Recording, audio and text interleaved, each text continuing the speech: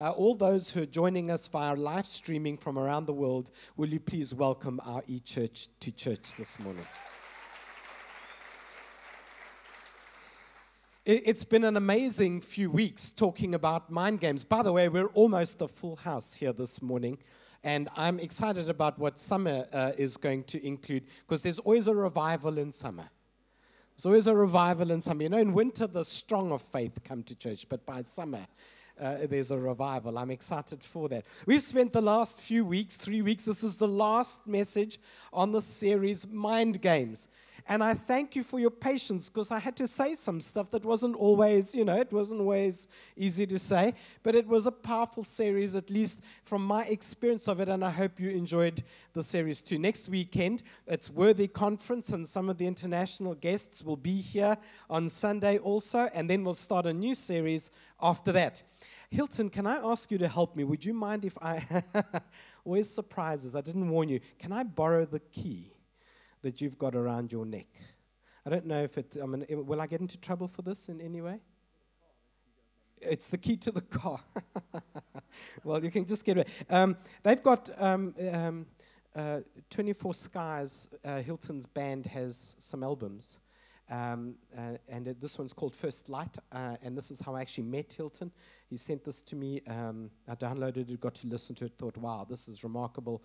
Made it to the top of some amazing charts, and you can get it somewhere. Where? Merch in Warehouse 1. Merch in Warehouse 1. So I encourage you to do that, and I'm wondering if somebody would like a copy of... who was that? Was that you? Right in front there, dressed all swag like that. Come get it from me, bro. You're sitting alone. Come get it. Pastor's son, I guess. You know when to say amen, right? There we go. God bless you. It's a pleasure. Keys are... we talked a little bit about keys, so I wanted to use this as a conversation point around my last message on the series. A key is a piece of steel with a lot of ups and downs cut into it. And so are you. And if we can come to terms with the fact that there are ups and downs as necessity to unlock destiny, you would celebrate them more.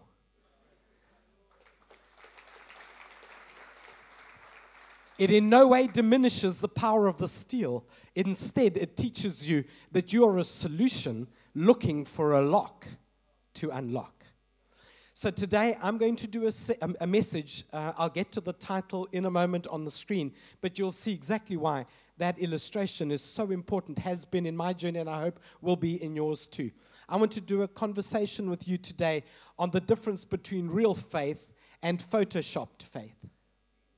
Photoshopped faith. I don't know if you've ever seen a photoshopped photo. I saw an app the other day where you could take a photo of yourself and then you could insert abs.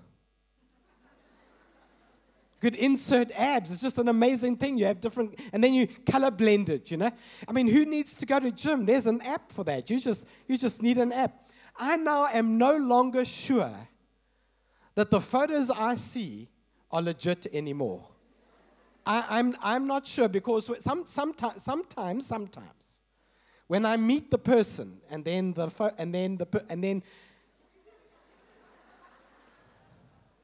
you'll see what I mean. 1 Peter 5:8. Be alert and of sober mind. Your enemy, the devil, prowls around like a roaring lion looking for someone to devour. That's been the topic of our conversation. How do you be sober-minded? We talked about how you can be physically drunk in such a way that you can't walk straight. We talked about being sober-minded in a similar way, that you can be toxic by the influence of things like unforgiveness or anger or frustration, and you still can't walk straight. And sometimes we judge people who kind of can't walk straight in a funny way, but do you know that there are things that could be happening in your mind that cause for you to find it difficult to keep a straight line? And we wanted to take some time to eradicate that, to remove that. So today, I want to talk to you about photoshopped faith and the real thing. Years ago, I read a book by a pastor on how he grew his church. It's quite an amazing story. Some of you may know the guy. His name is Rick Warren. And he's got this huge church in America called Saddleback. He wrote a book called Rediscovered Church. But what I loved about the book is the first half of the book is written by the pastor, Rick. And then he gave it to his wife to read. And she said, I want to write the second half of the book. Because you didn't tell the whole story. But don't change anything in the first half. Your first half goes in as you wrote it, and then I, as the wife, will take the filters off. And I'll write what really happened. How many of you are like, Lord, I don't know if I would publish a book like that. But here's the reason why this is so important. It's so important because sometimes we only read from the Bible the highlights and forget that the same people in the Bible also had deep depressions, struggles, and fights. And we compare those highlights to our lives and think there's something wrong with us. And I don't know how many times you've asked yourself the question, why does this keep happening to me? Why do I keep having this kind of relationship? Why do I keep having that kind of outcome? I want to show you today, it keeps happening until you find the key that unlocks that thing and God takes you to the next level. It is not always a curse. Sometimes your best friend is Judas. Was that too heavy? I should have warned you before I went there, right? I'm going to show you that. I'm going to show you that from the Bible. Don't worry, it's actually in the Bible. I'm going to show you from the Bible. Here's the thing about the value between. So the pastor wrote and he said, on the first day we opened church, we had a full auditorium of 400 people in a theater. His wife said, we maxed out our credit cards. We gave all our money to hire the equipment and hire the auditorium. And we had a great church service, but we didn't have money to have lunch afterwards. How many of you are happy somebody wrote that part of the story? How many of you are happy that sometimes when that part's left out, it makes everybody else feel like they've got a cheaper faith? And why wouldn't people just be honest about every victory came with a lot of fighting? And there's a necessity for us. We play the wrong game in church when we try to teach people that it all happens perfectly and not show them that even in the darkest moment, the Lord is my shepherd and I shall not want. And that included in his shepherding is deep valleys and dark moments. And we have to take that away from judging the quality of our faith and realizing your faith is still strong even in the ups and in the downs. God still has a plan in the purpose and in the process. And your mind can be terribly scarred if you think that every negative experience is God trying to tell you something negative about you. I always tell the story, those of you who've been around for a while, of our Stanley Street days, and then how we moved from the Stanley Street days to here and all the victories and all the celebrations. There were some dark moments. Is it okay if I acknowledge that right now? There were days when we had to borrow money from someone in the church, is in the service right now, and promise to pay him back after X number of months. And I had to phone my dad and say, Dad, you need to help me here. He's like, why? I said, because I prayed and Jesus gave me your number. And he said, no, you had my number. Jesus didn't say anything to me. I'm going to lose. And we had to borrow from here and pray about that and talk to that and have fasting and prayer and supplication. And if you don't hear both sides of the story, you might think there's something wrong with you. The truth is there's something wrong with the way the faith story has been told. We have omitted the bitter bits because we think that that's somehow discouraging. But why don't we just tell you that there is bitterness on the table of communion?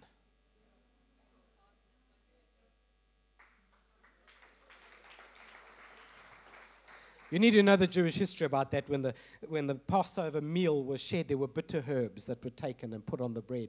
And you ate bitter herbs to remind you that the story of victory included some tough moments. And perhaps one of the most powerful examples of that in the Bible is Joseph's story. Joseph is the one story in the Bible where you hear all the ups and downs. He's planning to marry one person, he gets given another. He runs from that. It starts out with his brothers saying, I don't need you, in a pit.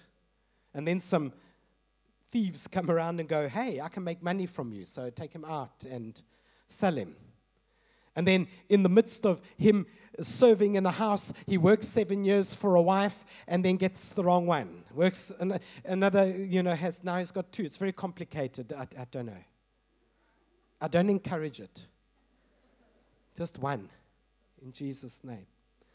Now he thinks his life's good. Then his life's a struggle. And then it's a journey, and then another journey. And then he's working in the household, and the master's wife fancies him. And she goes after him, and he leaves his coat behind and runs. Lands up in jail. Speaks to some people in jail. They say, when I get out of here, I'm going to get you out too. They get out, they forget about him. It could work. It isn't going to work. This is the best business idea. It didn't work out. I thought that was perfect, but it isn't. I was going to partner with that guy, but that partnership never worked out. I tried that relationship, and I thought it was God's will, but look what's happened. And with every up and down, the key is made. And it would be discouraging if you thought that all of our spiritual journey was just one big success after another, and we celebrated only that. That's photoshopped faith. That is not real. That is not real. And let me tell you why that's so important. Because having a vision is not enough. I'm feeling a little charismatic today. I'm going to try and calm myself down. But I am so frustrated at hearing how gifted people are. If you're not going to surround your gift with some sort of structure, you can't be gifted and unreliable. You can't be gifted and inconsistent. You can be, but nobody needs that. See, the reason why God has a plan for your heart and a plan for your mind is you're a solution to somebody. As long as you're a solution, people will send for you. Can you say amen? As long as you're a solution, people will send for you. The moment you're no longer a solution and more a problem, people don't need that. Joseph in Genesis chapter 41, verse 13, and things turned out exactly as he interpreted them to us. And this is someone telling a story about Joseph. I was restored to my position, and the other man was impaled.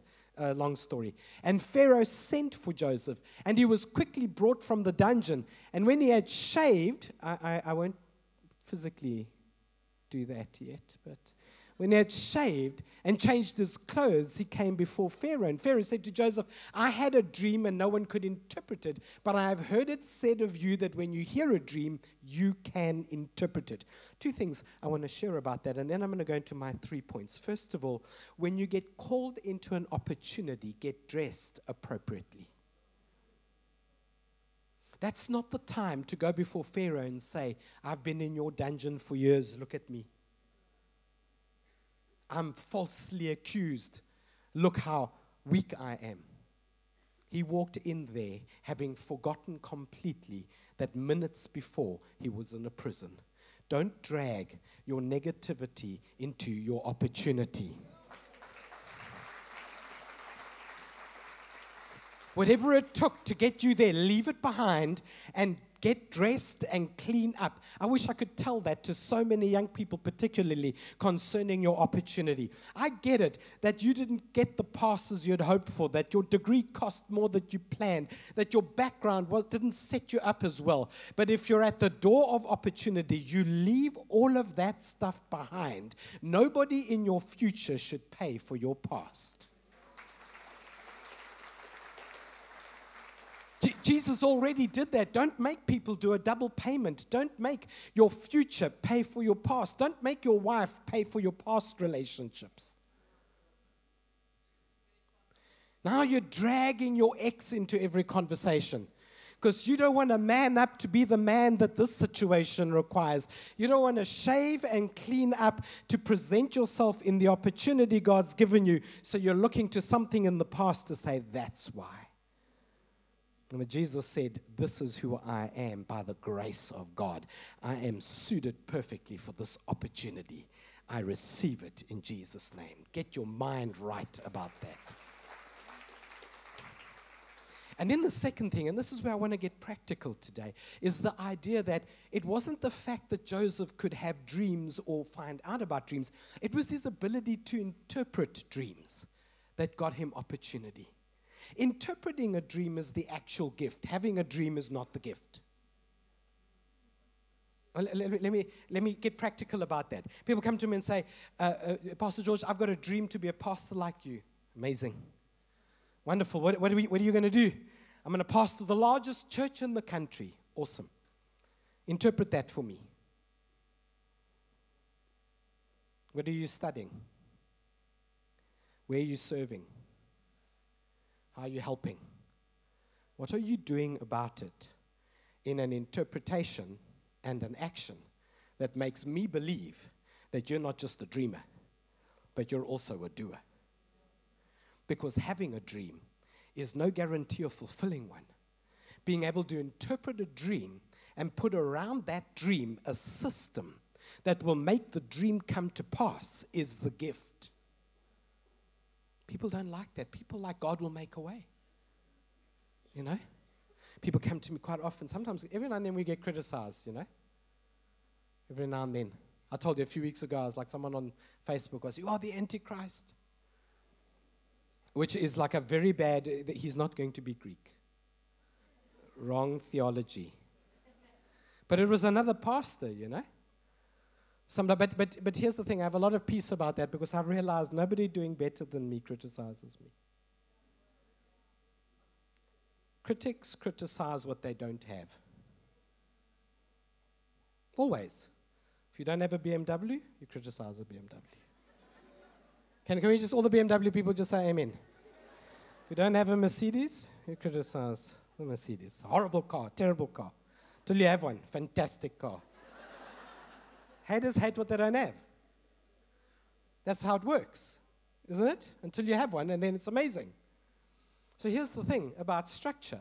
People say to me all the time, even when they want to criticize, they're like, oh, well, if I had lights and hazer and whatever, I'd also have thousands of people coming to church. Okay. Go hire a hall, stick some lights and a hazer, and phone me. You'll have thousands of bills, is what you're going to have. Because unless you have a strategy that is designed to honor God, none of the other stuff makes any sense at all. Your strategy will fail, but you'll sit there with a dream, drawing pictures of yourself on a stage, how fantastic you are. Get down to work, please. Less dreaming, more working.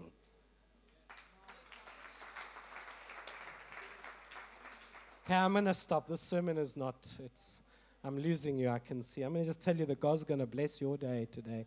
No matter what you want, He's going to give it to you miraculously. In the parking lot, you're going to trip over R1 million and probably sue me. Three, I'm being mischievous. Three important lessons about getting your mind right to accept both the uphills and the downhills. First of all, you need to appreciate that struggle is your friend. Struggle is your friend. Let me read you the scripture that I teased you about earlier. Matthew 26 and verse 48 says, now the betrayer had arranged a signal with them, saying, the one I kiss is the man, arrest him. Going at once to Jesus, Judas said, greetings, Rabbi, and kissed him. Jesus replied, do what you came for, friend. Then the men stepped forward and seized Jesus and arrested him. With that, one of Jesus' companions reached for his sword, drew it out, and struck the servant of the high priest, cutting off his ear. Put your sword back in its place, Jesus said, for all who draw the sword will die by the sword. Do you not think I cannot call on my Father, and you will at once put at my disposal more than 12 legions of angels? But how then would the scripture be fulfilled that said it must happen in this way?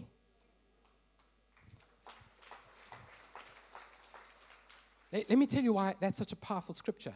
Some of the stuff that you've gone through, it had to happen in that way. We have great strategies in our church, but I didn't develop those strategies in prayer. I developed those strategies because somebody criticized. Somebody kissed me on the cheek and said, I'm never coming back to your church because nobody visited me when I was in hospital. I don't get upset. Friend, come and do what you need to do. It has to happen in that way. It made me go back to the office and go, never again will somebody who needs a visit at a hospital not get one. What's the strategy we need that comes out of the struggle? Stop resisting the struggle. It's revealing the strategy.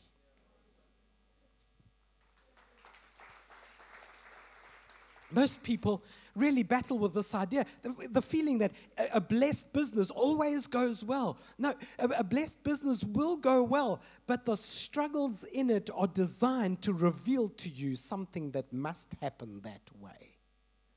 And as long as you keep problem solving, you're going to be successful. Keep solving the problems. And can I just, this is not a prophecy and I hope it doesn't disappoint you, but the richer you get, you simply have problems on another level. So no clapping for that one. Nah. No, I'm teasing. You just have problems on another level. At first, you do problem solving. Here's the principle I want to share with you. You are an answer looking for a problem to solve. Stop being a problem, looking for an answer. Next sermon series is just going to be sunshine and flowers. I promise you. I'm done with this harshness. I'm done. I'm over it. The second principle I want to share with you is that having a vision only becomes fruitful when you can develop a strategy around the vision. Why is this a mind thing? You have to think about it. People often share, I'm sitting with pastors, it's like this, pastors are a weird breed, We're strange people. The pastors are like, George, I'm sure you must sleep really, really well.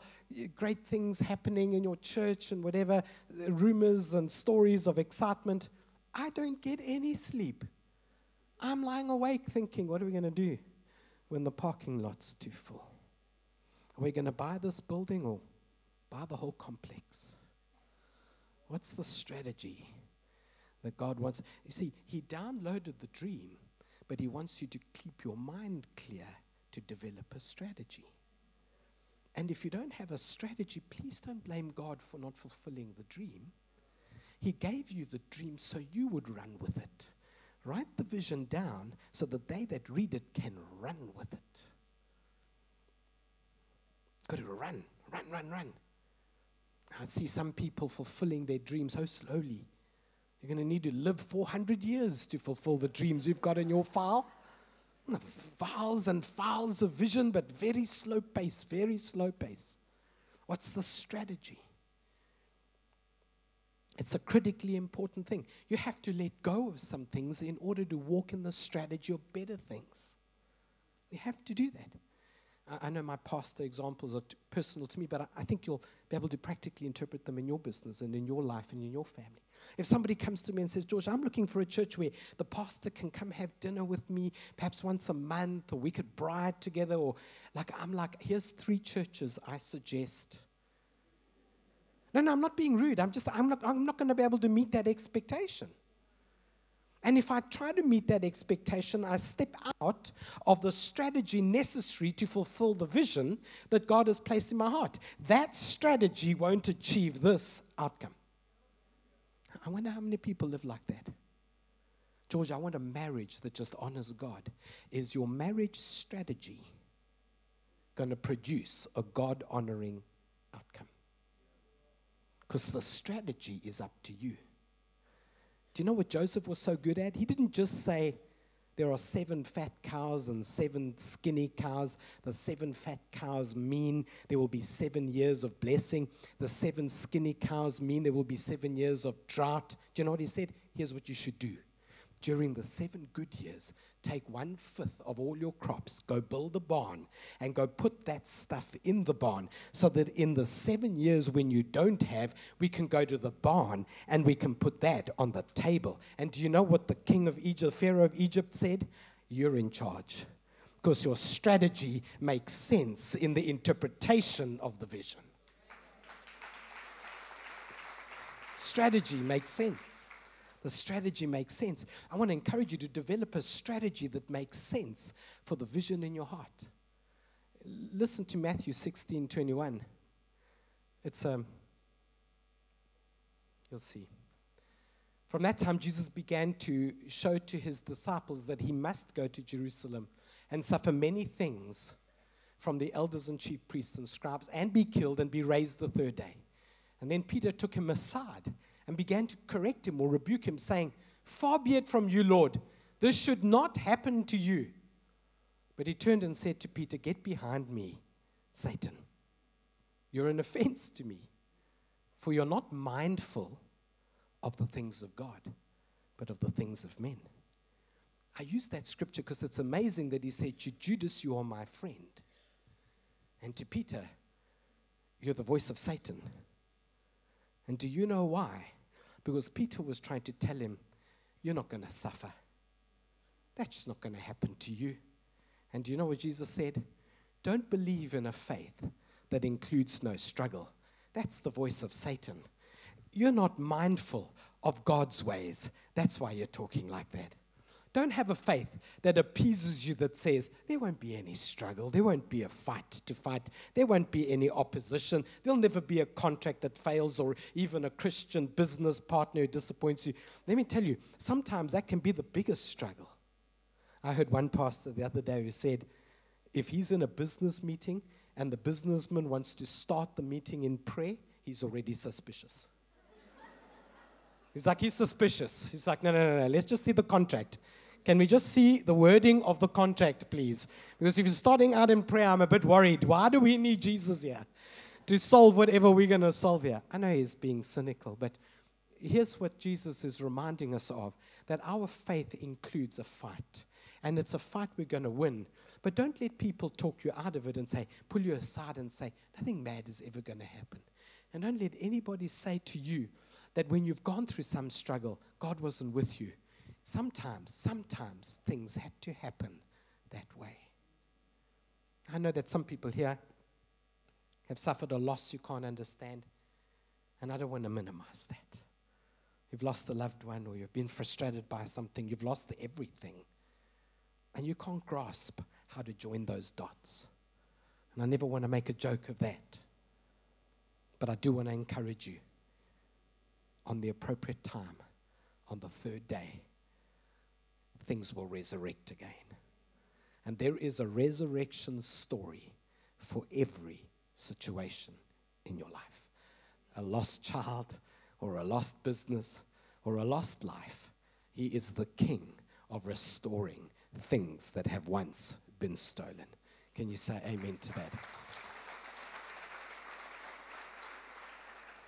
Finally, be a solution. I want to encourage you to develop a solution mindset. And solutions are all about perspective. The way you see something is a solution rather than a problem. A perspective is when you look into a situation to be able to determine that there is a positive outcome, not just a negative one. We've been taught in the world we live in to see things from a negative point of view. But there's positive growth also. Can you say amen to that? And it's a perspective that can either darken your whole soul or bring light to your whole soul. I remember, I shared this story before.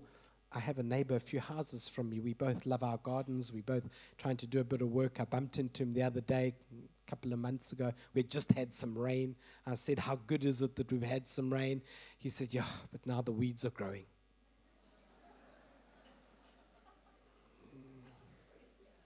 Like walked away like a proper charismatic, speaking in tongues. You know? Of course. Sometimes the evidence of rain is that the weeds grow. It's okay.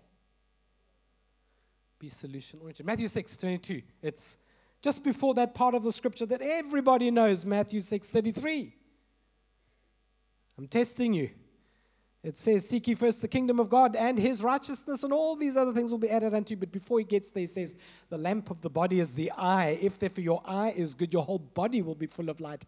But if your eye is bad, your perspective, your whole body will be full of darkness. If therefore the light that is in you is darkness, how great is that darkness?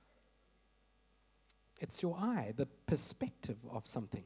Perhaps this morning what I need to ask God to do is to purge our eyes spiritually, so we can see biblically and discover something supernaturally. 20 odd years ago, I don't remember, not that long ago, 10 years ago. I sound like a really old man now today. I've got 2 minutes. That's a miracle all by itself. 10 years ago, I got frustrated by church. Not just the one I was in, but the one I was in charge of. I thought it was outdated, antagonistic, judgmental. I was its pastor. So I handed it over. And I prayed to the Lord. I said, Lord, I can't do this church thing because I think churches do more harm than good. My head was not right then. Don't agree. It's like, yes, amen. Churches are terrible. I was so frustrated because young people wouldn't come to church. Divorced people were too scared to come to church. Struggling people were too embarrassed to come to church. Wealthy people controlled the church. Oh, that came out too quick. I repent. I didn't like it. And I remember going before God one day and saying, Lord, it's a mess. Your bride is a mess. And it's my fault. I messed it up too, so I'm sorry. I'm going to go back to KZN, the land of humidity, not milk and honey. Milk and honey is here.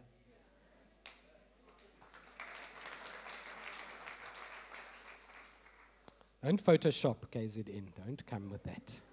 Don't Photoshop. No filters. And I so clearly remember the Lord saying, or maybe I gave you that perspective so you would start something with that tenderness so that you could be a solution to the problem you seem so keen to announce.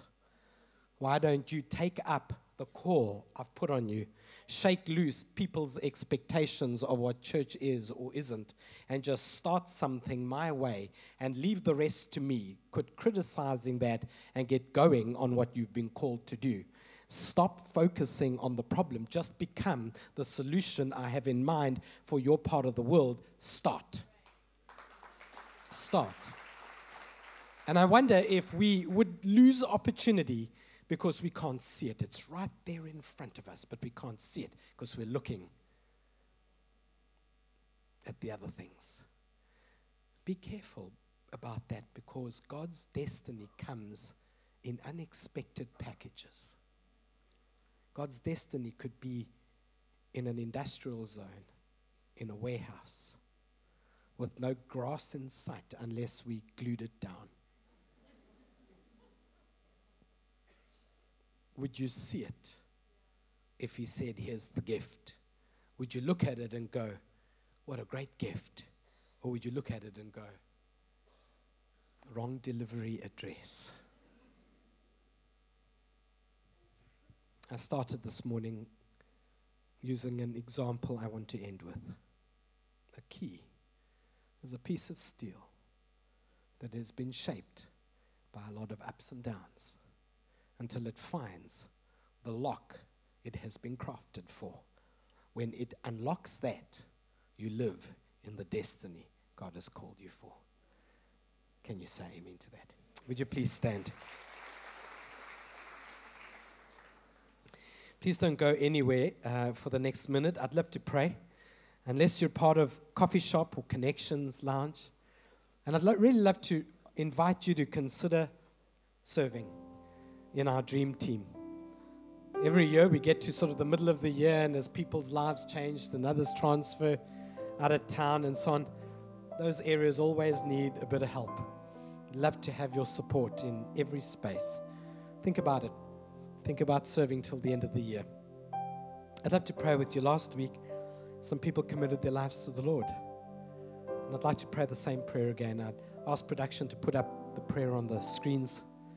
If you pray this salvation prayer at any service, would you please come to the front after the service and let us know? We'll go and collect one of the hello cards and stick your details on there and let us know. We'd love to email you some information. If you don't have a Bible, we'd love to give you one.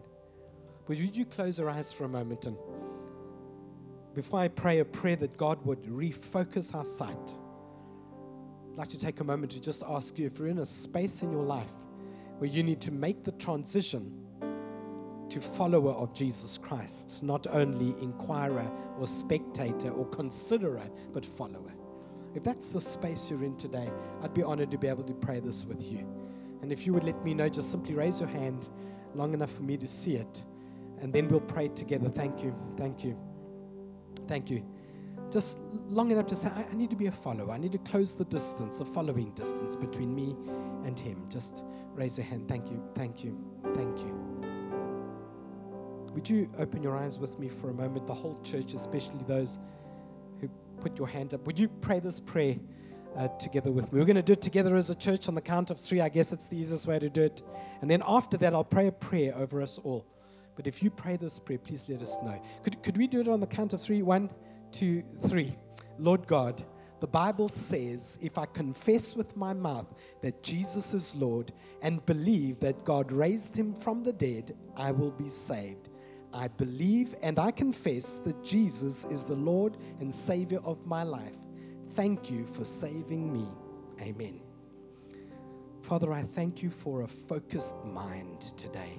I thank you for a faith that's not photoshopped, that includes the conflicts and the challenges and the struggles and the fights, and that there's nothing wrong with our faith when we go through it. They're all shaping us toward a destiny and a plan. Please keep us strong. And when we're not sure and insecure and fearful, would you help us take a hold of your hand and trust the process, that in the end there'll come a resurrection day. And we honor you and thank you for it in Jesus' name. And everyone said, would you give God a shout of praise and thanksgiving? And spend the morning with us, everybody. Warehouse 1 for great coffee. Stick around. Go to merchandise store. Get your worthy tickets. Thank you.